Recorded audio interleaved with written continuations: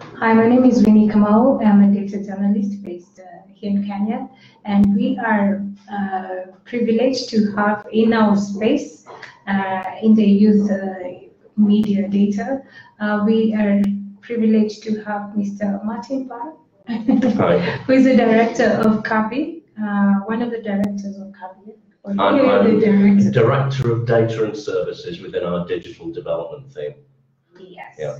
I'm not here because I'm supposed to be youth. I'm nearly 50. But you have wealth and wisdom of information for us. Flattering. Yes. So you'll be talking about the domain data ecosystem and the flows. I'll be talking about in a session later on today, 4:15 at the event, one of the kind of parallel sessions, complex problems around data ecosystems where they go beyond kind of simple type data ecosystems. So a simple data ecosystem might be in a particular domain. So it might be around sharing soil data, for example, with people, agronomists and researchers. But increasingly we've been looking at more complex data ecosystems. So recognizing that people want information, for example, about soils, in the livestock domain or in health domains, and recognizing that kind of sharing data is a broader cross-disciplinary challenge. Okay, the data that is not unique for only the farmers, it can be used for other disciplines.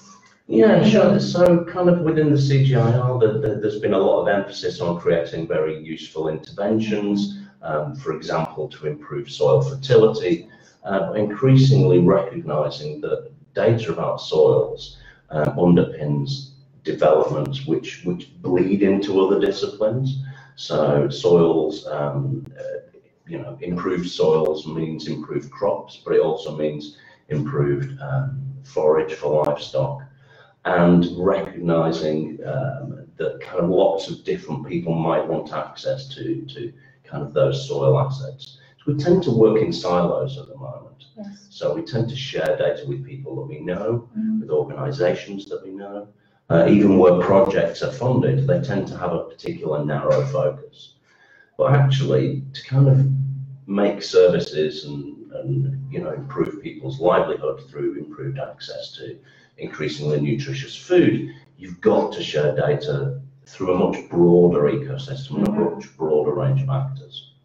Wow, that's amazing, because like you said, that we are all, many organizations are working in silos, but once we're able to share the data, then we'll stop replication of how we get the data, how we even share it with other people. So it really helps. But okay, what would be your take home, especially coming from this conference when you're going back to Cabi? Or what do you plan to do? What do I plan to do? Well, obviously, the CGIAR are vital partners, and they're not just kind of one organization, they're 16 institutes. And they all have different things to bring to bear. And I think the great thing about this big data platform initiative is that it's encouraged collaboration between these different disciplines. And it's about data managers and researchers and scientists sharing expertise across the different disciplines. And that's kind of necessary because the new applications and services needs to bear in mind that the data needs to flow a lot further than it does at the moment. Oh, thank you very much. Thank you for your 2 minutes.